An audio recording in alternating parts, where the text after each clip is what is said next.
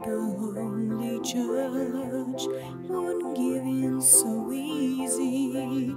They seized him in his sleep, called him the antichrist, tied to a cross and executed him in the courtyard for everyone to see. The shame of trusting in science. They seized him in his sleep, called him the antichrist, tied to a cross and executed him in the courtyard. They searched the other key,